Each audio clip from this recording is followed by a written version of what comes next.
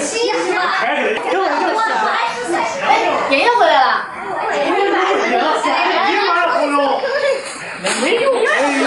妍妍，这些都是你朋友啊？要你管？妍妍，这谁呀？他呀，我们家保姆，不用管。哟，都请保姆了，富婆呀！哎，富婆呀！保姆都有。怎么说你嫂子的没大没小的？没事，妈，没事，你们玩你们的，我先去给你们做饭啊。没事，继续，来，先玩啥去？玩啥？谁呢？谁说话？我帮你想想。嫂子，多炒几个菜啊，记得10个菜以上，做好吃的。妍妍，10个菜，你这回来也没有跟我说，我不知道你朋友要来，家里也没有那么多菜呀。你脑袋会不会转弯啊？没有你不会出去买啊？可是外面还下着雨呢，我这锅里还做着菜，现在出去这一来一回又得耽误好长时间。我不管，我朋友现在可都饿了啊！你要让我在我朋友面前没面子，我以后绝对不会放过你。你不放过谁？本事不大，口气不小。你嫂子好心给你们做饭，你还反过来威胁你嫂子了。你想吃什么自己去买。我又没钱，要不嫂子，你给我拿3000块钱，我带他们出去吃，也不用麻烦你了。3000块钱，这3000块钱都够咱们家1个月的生活费了。再说我上哪儿给你拿钱呀？你少跟我装啊！我哥的工资可都在你那儿，快给我拿钱！那得问问你哥同不同意了。他要同意的话，我没意见。问什么问？我第一个不同意。你对朋友摆大方，那你自己出钱啊，拿你嫂子的钱做你的人情，这算什么？妈，你怎么老向着一个外人说话呀？再说，咱家的钱怎么能让一个外人管着？不如就趁这个机会把卡收回来。外人，在这个家里到底谁才是外人？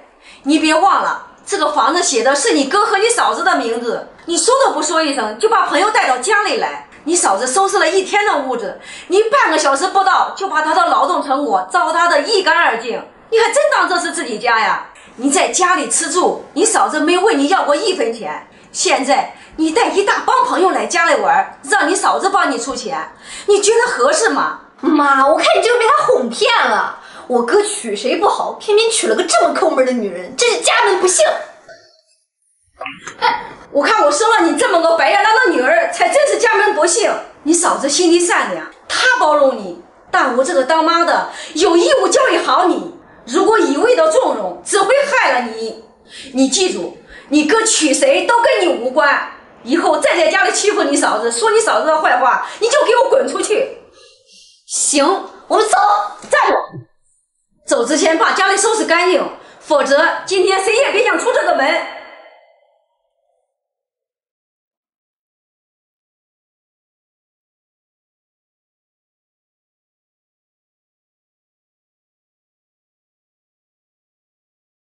装个推车你都磨磨唧唧的装不进去，你能干点啥？马上就好。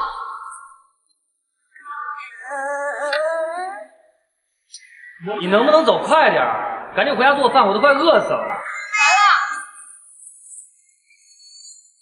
妈，老公，咱们今天吃螺蛳粉火锅吧，买了好多新鲜的蔬菜。那么臭怎么吃啊？每次吃完螺蛳粉，弄得屋里和衣服上都是味儿，恶心死了。就是净浪费钱，你最好别做，做了也没人吃。儿子，去歇着吧，不用管他。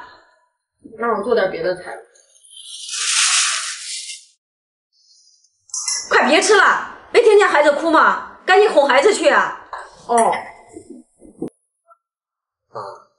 你今天怎么对豆豆这么凶啊？连饭都没让他吃完。他惹你生气，我这个当妈的不得替你收拾他呀？没有啊，他也没惹我生气啊。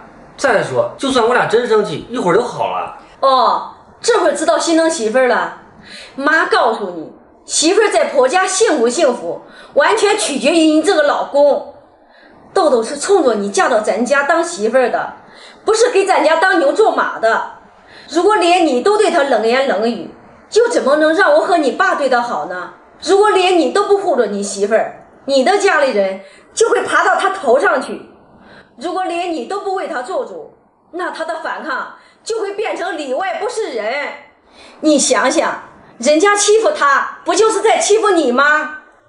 儿子，你记住，女人在婆家的地位取决于老公对她的态度。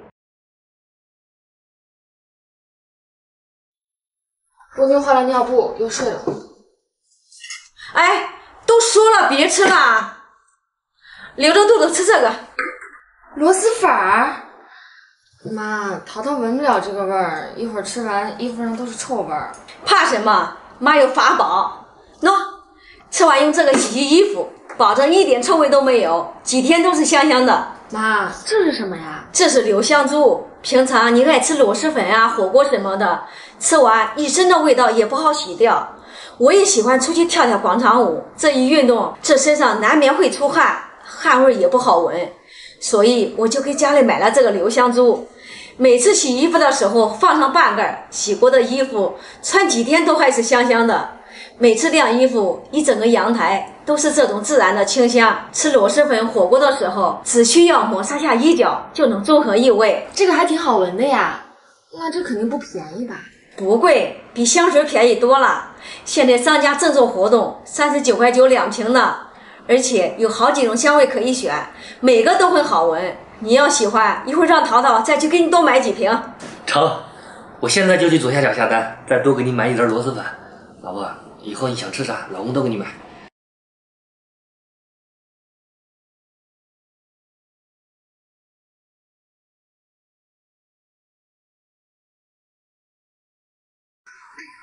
妈，波妞这会儿睡着了，我跟闺蜜出去逛会儿街，一会儿波妞醒了，麻烦您帮我照顾一下，我很快就回来。没事，豆豆，波妞跟我在家，你就放心。你也好久没出去逛了，别着急回来。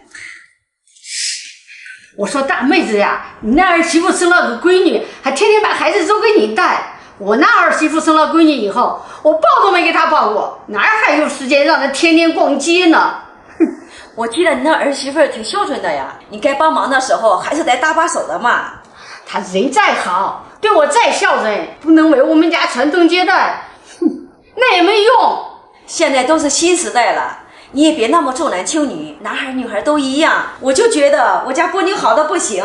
你们家波妞白白净净的，倒还讨人喜欢，不像我们家那个孙女，身上总是起红疹子，麻麻赖赖的，看见我就心烦。也不知道他妈是怎么照顾她的。红疹子，该不会是螨虫导致的吧？你让你家儿媳妇试试这个，这玩意儿肯定很贵，我才不会让她浪费这个钱呢。给孩子花钱怎么能叫浪费呢？这瓶啊，你就带回去用吧。那我就拿走了，我自己用。她想用，让她自己买去。老姐姐，你这是何必呢？咱们刚生闺女那会儿，也被婆婆折腾的不行，有了儿子才慢慢好起来。那会儿不也总抱怨婆婆重男轻女没人性吗？咱们吃过的苦，何苦让孩子再吃一遍呢？唉，其实我也不是真在意她生不生男孩，就是有个男孩也不随我的性，我就是心里不平衡。凭什么当初我生不出男孩的时候过得那么痛苦，凭什么她现在生不出男孩过得那么轻松？她比我多什么了？老姐姐，其实啊，我能理解你的想法。多年的媳妇熬成婆后，都忍不住想让儿媳妇把自己吃过的苦再吃一遍。我们都是这么一代代熬过来的，她凭什么不用忍受这些呀？这呀，都源于我们心里的不平衡和不甘心。但是你想想，我们婆媳嫁到同一个家里，爱着同样的人，同为女人，女人何苦为难女人呢？你说的这些我都知道，但是我要是对我儿媳妇好，不等于我受的罪都没意义了吗？那我这些年心里的憋屈，不都带到棺材里去了？我们受的苦又不是儿媳妇造成的。再说，咱们现在帮儿媳妇的忙，等我们老了不能动了，才能让儿媳妇心甘情愿地孝顺我们。一个家不说有钱没钱，一家人心往一处放，力往一处使，这日子才能过得有声有色。唉，要不说还是你心里亮堂了。现在啊，跟我们那个时代不一样了，儿媳妇都是接受过高等教育，也都是人家爸妈宝贝着长大的。折腾儿媳妇这种习惯，就该从我们这一代把它消灭掉。只要我们这一代不折腾儿媳妇了，等豆豆他们这一代当婆婆后，折腾儿媳妇这陋习自然也就没有啦。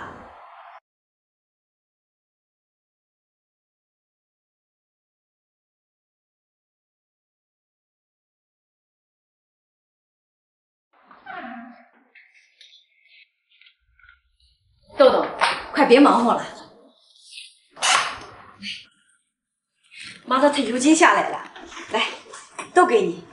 妈，您这是干嘛呀？您上个月不是刚给过我钱吗？咱们都说好了，以后不给钱，我有钱。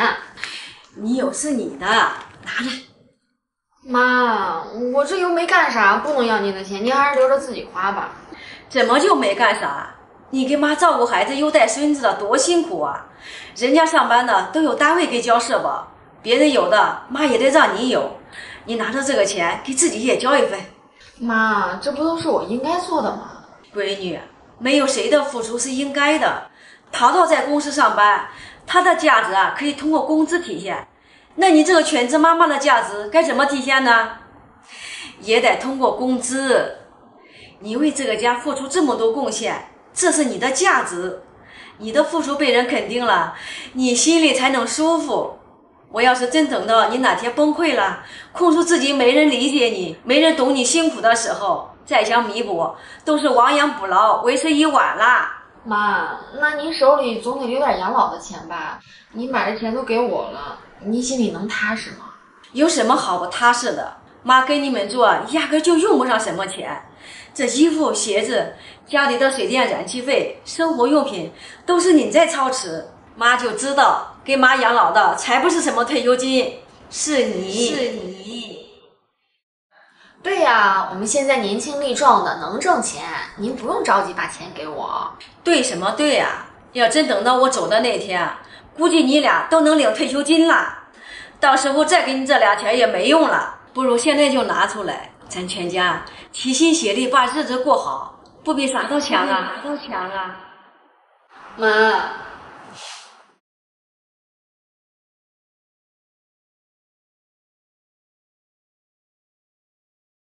快进来！妈，哥，你看谁来了？娜娜，真是稀客呀！我们得有好几年没见了吧？可不是嘛，阿姨。自从我和淘淘分手去了外地啊，咱们就没怎么见过。正好这一次啊，我被调回市里，顺便来看看你们。淘淘哥现在真的是越来越帅了，阿姨还是那么年轻。娜娜，我给你介绍一下，这位是阿姨。这次我来给你们带了好多礼物呢。妍妍，麻烦你赶紧放到茶几上去。好嘞。我去给你们切水果。阿姨，这是送您的燕窝，还有淘淘之前最喜欢的蓝色领带。妍妍，送你的大牌护肤品。哇，娜娜姐，你人也太好了吧！竟然给我们每个人都准备了礼物。我们家可不止这3个人吧？嗨，阿姨，你看我这记性，只给你们一家人带了礼物。这哪知道又多了一个人啊！早知道啊，我多带一套护肤品来了。哎呀，她一个家庭主妇，什么护肤品用她脸上都糟蹋。快别这么说，嫂子，你这身上的味道怎么怪怪的呀？这是香水坏了吗？呀，娜娜姐，你见谁家香水又腥又臭的呀？肯定是她身上汗臭味儿。这应该是刚才我在厨房处理猪肉的味道吧？猪肉啊，豆豆中午要给我们做红烧肉吃。我记得家里没酱油了，淘淘，去帮豆豆买瓶酱油回来吧。那太麻烦你们了。淘淘哥，要不我陪你一起去吧？不用了，哪有麻烦客人的道理？淘淘，还不快去！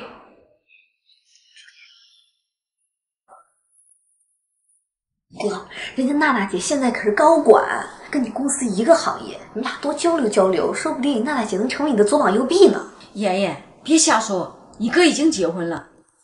结婚怎么了？妈，你看我嫂子，要工作没工作，要长相没长相，哪能比得上娜娜姐呀？结婚也不是什么大事儿，只要你跟我哥愿意，我去跟娜娜姐说。淘淘，之前我年轻不懂事儿，没想到你现在都成大老板了，不知道你介不介意和我这个小职员再重新认识一下，交个朋友呢？那你看，不好意思，淘淘已经有很多朋友了，她不缺朋友。那我们应该说是什么关系比较好呢？没有关系，但我还是很高兴重新认识一下大家的。你高兴得太早了。阿姨，您这是……妍妍，这是你哥和你嫂子的家，以后少把不相干的人往家里带。既然是你带来的客，那就你负责送走吧。毕竟豆豆只做了我们一家人的饭，他也没想过家里会多一个人。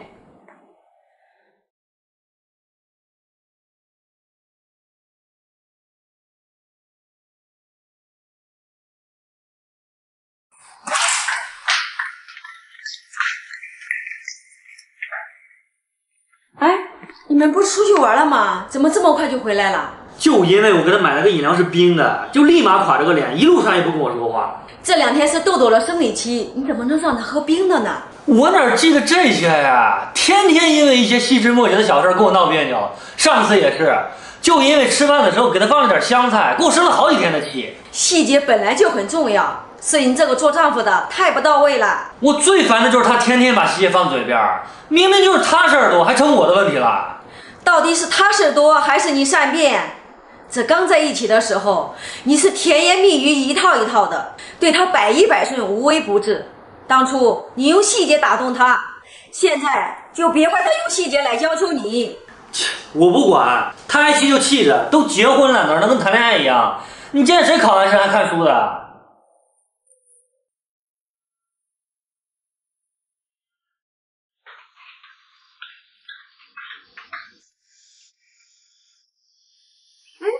这怎么还有2张电影票啊？还是今天晚上的场次？哦，是淘淘买的，他知道你特别喜欢这部电影的男主角，就买了电影票，说今晚要带你出去好好放松放松。孩子就先交给我了。那这是什么？淘淘送你的情人节礼物，他说你最近带孩子总熬夜，眼圈黑了不少，还多了很多细纹，很心疼。那这个一定很贵吧？淘淘，你又藏私房钱了？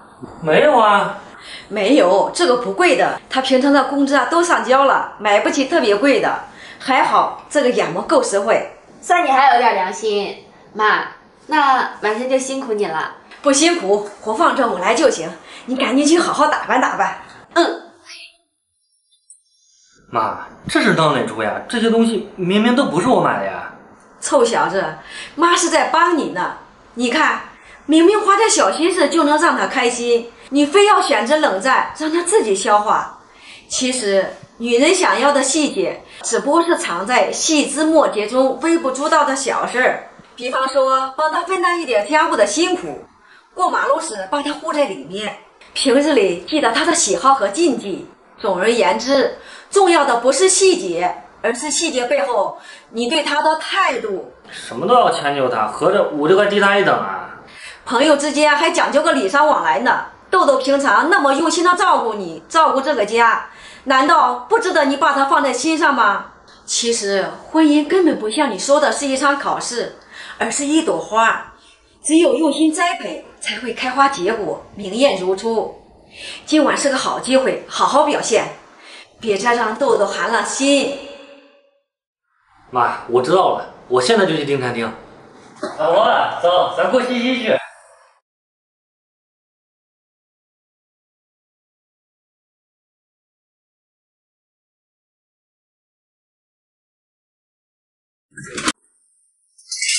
大妹子，我来你家借瓶醋。阿姨，我去给您拿啊。哟，小女儿放假了，真羡慕你家里这么热闹。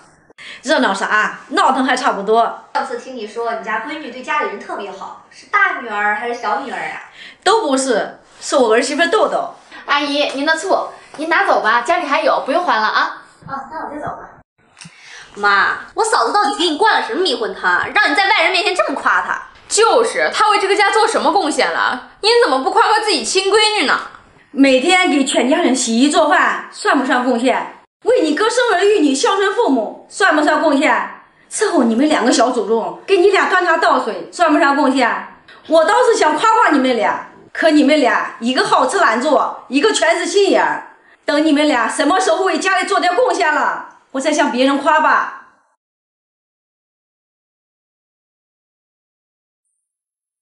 算什么呢？哦，没什么，就是想给波妞买个餐椅，可是刚买了个婴儿车，这好点的餐椅都好贵啊。这个简单，你这2个小姑子也不是白带着住的，让他们买。苗苗和妍妍啊，怎么可能？我上次让妍妍帮我买个卫生纸，她都1万个不愿意。那是之前，现在有苗苗在，他们不是想求赞美吗？给他们个机会。妈，你还真别说，妍买的这样的车呀，还真不错。真不愧你对她那么好，这孩子啊，还挺懂得感恩。这我姐买的？是啊，还是你姐心眼好，我得好好谢谢她。就是要再有个餐椅就好了。喏，蜗牛的餐椅，毕竟都是当姑姑的，有谁不爱自己的小侄女呢？不客气。苗苗这小姑子当的可真不赖，对你多好。嫂子，我看你最近皮肤有点干，给你买了套护肤品。我不用。嫂子你就收下吧，毕竟我是个懂得感恩的人，在家住了这么久，多亏你照顾，对你好是应该的。嫂子在家伺候你这么久，一套护肤品你就想收买人心？嫂子干活的时候怎么不见你帮忙？啊，嫂子我来。你买套餐椅有什么了不起的？牛什么牛啊？给我来，给我来，给我。豆豆，这婴儿车上的说明书在哪儿呀？给我看看。我不知道呀。这不是你买的吗？你怎么会不知道呢？你买的。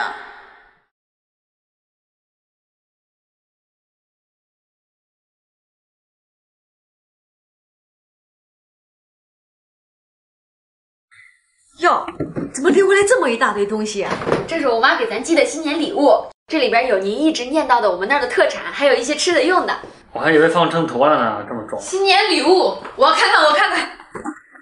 切，我还以为什么好东西呢，竟是一堆不值钱的玩意儿，还新年礼物。是啊，豆豆，你跟咱妈说一下，以后别寄这些没用的东西，又沉又没用，网上什么东西都能买到。网上买的能跟你丈母娘亲自挑的比吗？这是豆豆妈妈的心意，难为亲家这么用心，你记得也挑2件好礼品给亲家回过去。知道了。不用了妈，这2年因为疫情，我一直没能回家过年，所以我就给他们转了5000块钱表心意，他们想买什么用这钱就能买了。什么？你表个心意要5000？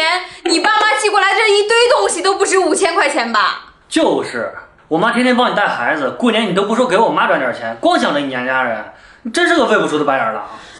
说什么呢你？豆豆自打嫁过来，回家的次数屈指可数，现在没办法为自己父母尽孝，倒是替你把我照顾得无微不至。平常吃的用的，豆豆都给我安排得妥妥当当，我已经很满足了。豆豆对自己爸妈好点，那不是应该的吗？那也不用转这么多呀。这哪算多呀？还不止呢。豆豆对自己爸妈好，你这个当女婿的也不能含糊。再给亲家挑几件好点的礼品，把豆豆的父母当做自己的父母一样去孝顺。妈，我可是您儿子，您不应该让他多孝顺孝顺您吗？他要真把别人父母当自己父母孝顺了，那您不该吃醋了。是啊，妈，我爸妈也没有生养过淘淘，他应该对您更好才对。我也没生养过你，那你不还照样把我当亲妈一样对待吗？这亲家都没吃我的醋，我怎么能吃亲家的醋呢？他们把辛苦养育了这么多年的女儿送到我们家，我们应该懂得感恩，感谢他们为我们培养了一个这么好的儿媳妇儿。淘淘，人言女婿为半子，家有贤婿是儿郎，谁的父母都是父母。妈希望你做好儿子的同时，更要懂得做个好女婿。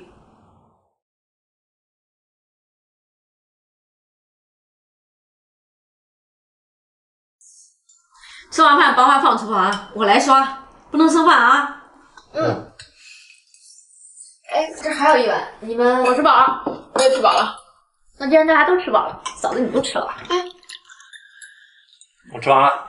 老公，我吃不了，你帮我吃点吧。吃不完还非煮这么多，谁愿意吃你的剩嘴巴子呀？就是哥，把你的碗给我，帮你拿厨房去。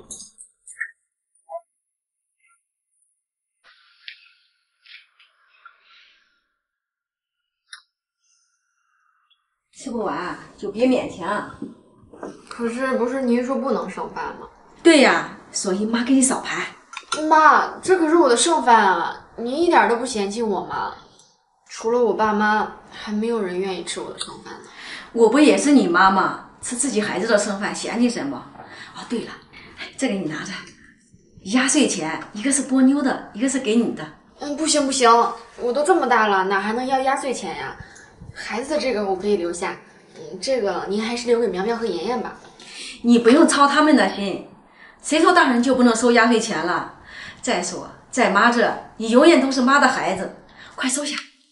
妈，您对我真好，有时候我觉得我简直就是您的亲女儿。你平常把妈当亲妈一样孝顺，那你可不就是妈的亲女儿吗？妈知道淘淘有时候不懂事，你的2个小姑子也是真心惯了。你为了融入这个家做了不少努力，也受了不少委屈，妈也是从这个时候走过来的，所以你放心，只要有妈在，妈吃过的苦不会让你再吃一遍，妈没享过的福一定要让你享受到。咱们有福同享，有难同当。妈，您别这么说，你好不容易媳妇熬成了婆，要是再跟我有福同享，有难同当，那不相当于您年轻时候吃过的苦还要再吃一遍吗？那有什么？这人呐，就不能老是计较自己失去了什么，而是要知足于自己得到了什么。而且妈觉得现在已经很幸福了，日子不算富裕吧，倒还凑合，身子骨算不上硬朗，但还算健康，母慈子孝，家庭和睦，儿孙绕膝，这就是妈最想要的，简简单单的幸福和享乐。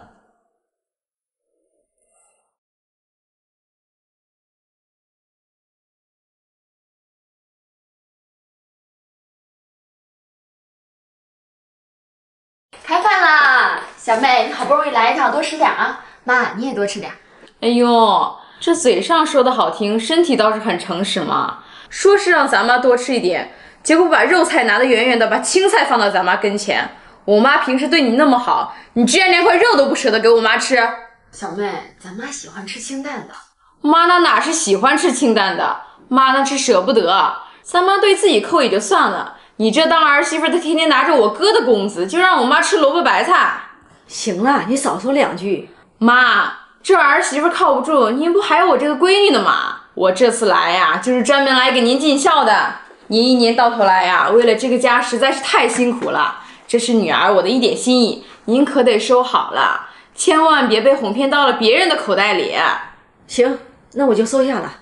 妈，您看我这最后一点钱都用来孝敬您了，这过年想给自己买身新衣服都拿不出多的钱来，要不您给我发个压岁钱贴补一下我呗？我看呀，你还是把这钱拿回去吧，你还是先保住自己的生活比较重要。哎呀妈，这钱你得收，我是怕你在这受人欺负。别乱说，你嫂子对我挺好的。好会让你吃萝卜白菜，这过年了我嫂子都不舍得让你吃块肉，平时指不定对您什么样呢。看事情不能只看表面，妈前段时间体检查出来有高血压，不能吃太多肉。今天是你来了，你嫂子才做了几个肉菜，平常为了照顾我清淡的饮食习惯，你嫂子那么爱吃辣的一个人，现在做菜连盐都不敢多放一点，不是给几百块钱就叫孝顺了。真正的孝都是在生活中的每一件小事和一言一行中，别总挑剔你嫂子。你嫂子既然嫁过来就是我们的家人，一家人就应该在一起过个和谐健康年。对不起嫂子，是我误会你了，谢谢你把我妈当亲妈一样孝顺。应该的，大家都是一家人。小妹，你以后有什么需要嫂子帮忙的地方也尽管开口，等一会儿吃完饭咱出去逛街，给你和妈一人买2身新衣服。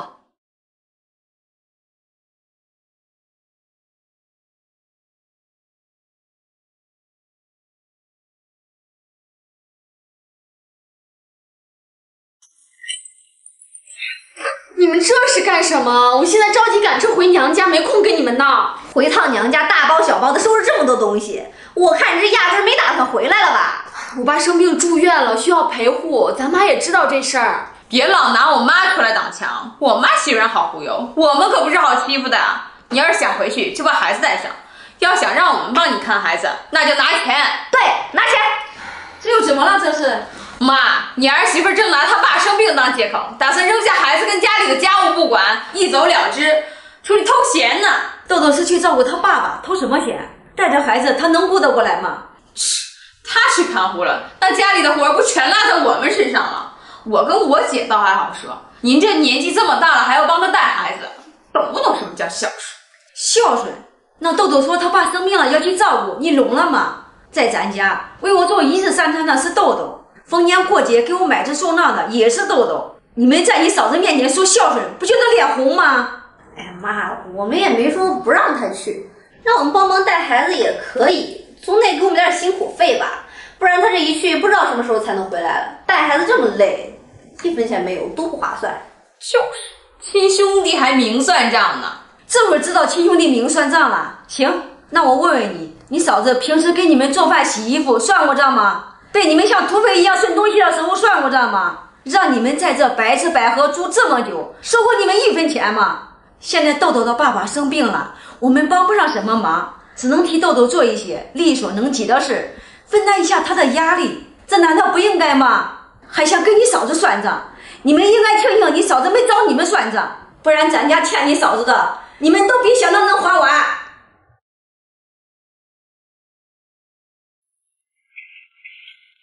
豆豆，快去吧，替我向亲家问声好。还有，不用着急回来，先把亲家的身体照顾好再说。这边你不用操心，家里一切有我呢。过2天我也去。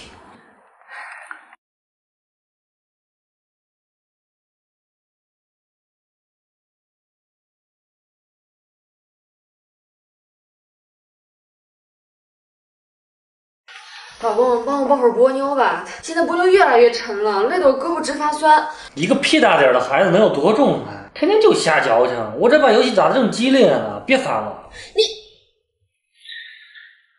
杨豆豆，你疯了！我告诉你，你想过就好好过，不想过就趁早离，少在这给我发疯。我看我儿子说的对，不能过就趁早离。要我看，不如今天直接就把手续办了。今天？妈，我刚刚就是一时生气才砸了他，没想过离婚。不想离婚，豆豆，我看你就是傻，跟他离了婚，那可是只有好处没有坏处啊。好处？你想啊，这离了婚，是不是就不用再当他的免费保姆了？是不是不用每天给他洗衣做饭了？最重要的是不是再也不用为他伤心难过了？不是妈，您到底是帮谁的呀？明明就是他的错。您说我这好不容易休息1天，他就非得想着法子使唤我看孩子。倒也是啊，1星期也就休息2天，那1个月也就休8天，再加上节假日，这1年算下来也就休息100多天，是挺辛苦的呀。可是豆豆在家带孩子可是全年无休，每天24小时都要随时待命，他是饭也吃不好，觉也睡不好。你说豆豆他辛苦吗？你身为孩子的父亲，只是让你趁着休息日帮忙照看一下，你就这也疼那也累的，感情这不是你自己的孩子吗？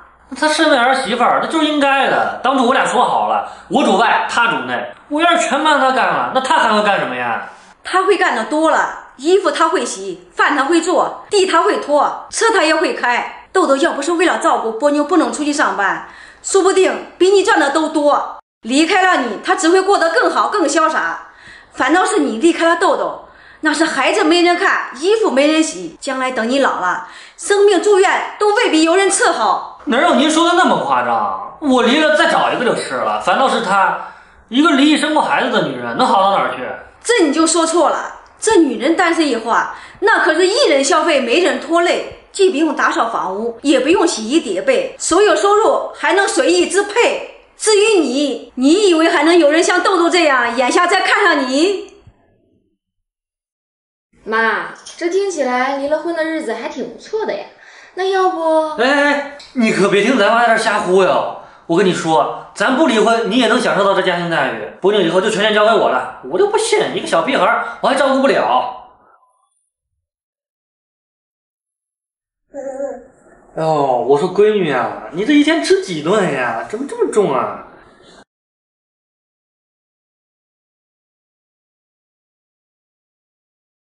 老公，你去把碗洗了吧。凭什么呀？我都上班累1天了。那豆豆在家做饭做家务不也忙活了1天了吗？就你上班累，豆豆在家看孩子做家务就不累吗？妈，快去。那这样，咱俩玩个游戏，我要输了我就去，愿赌服输，绝不反悔。Round 1，这是我的私房钱，你要是能在不碰杯子的情况下把它拿出来，不仅这100块钱归你，我还洗1个星期的碗。那肯定拿不走啊！你肯定把钱和杯子粘一起了。怎么可能？我是个作弊的。我不服，再来！这次要是能拿出来，我再多加1个星期。妈，我有办法，给你变个魔术啊！拿出来了！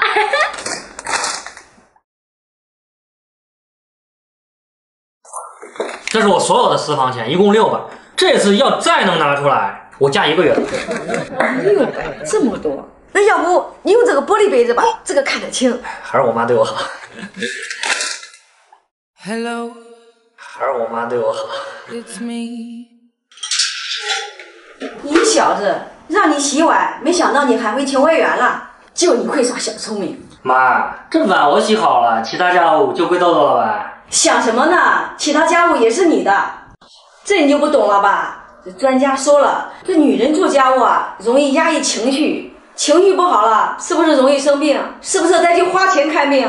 所以呀，你就要多做家务。你多做了，豆豆是不是心情就好了？这心情好了，是不是身体就好了？还有啊，你做家务还可以锻炼身体呀，这样就直接省去了去健身房的钱。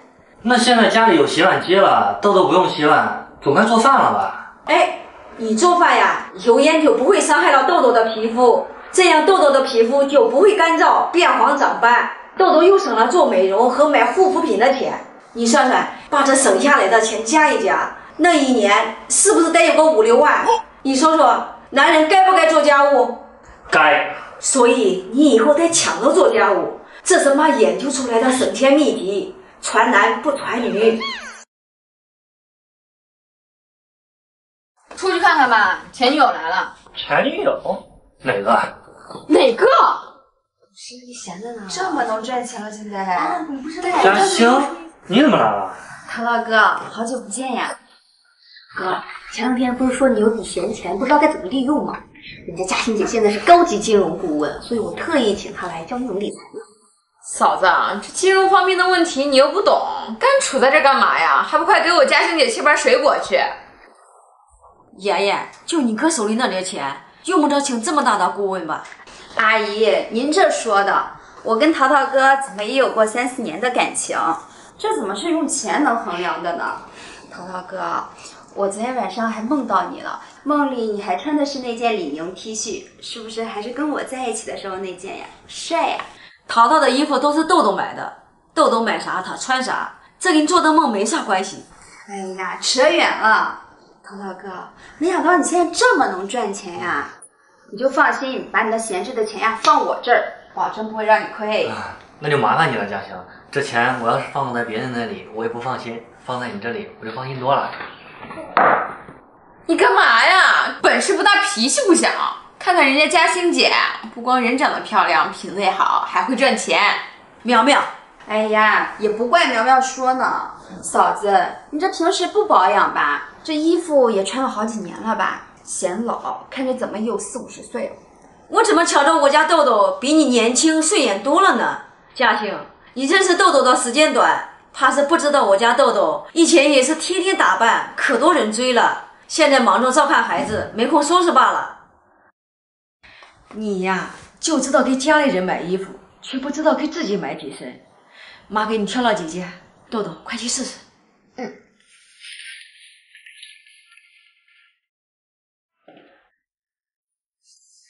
妈，这衣服真好看，都把我的小肚腩遮住了。合适吗，豆豆？喜欢就好。穿这么好看有什么用呀？有人家嘉欣姐有能力吗？嘉欣姐，你要是我嫂子就好了。嘉兴，妍妍叫你来，可能没告诉你，淘淘的存款都在豆豆手里，只要豆豆不发话，他压根没有权利把钱交给你。所以你那点小心思还是收一收吧。淘淘，你觉得你自己有存款就是大款了吗？平常在家里装聋作哑的，结果被人捧了2句就能说会道啊！你可别忘了，这钱是豆豆省吃俭用一笔一笔帮你攒下来的。就你天天买什么都要分期的德行，还给别人讨论理财，你老婆才是你最大的理财帮手。把钱放谁手里都不如放你老婆手里。妈，我还没说你呢，你们2个给我听好了，我不管你们2个对你嫂子有多不满，但以后谁再敢把绿茶端到我面前，我就直接烧开了泼回去。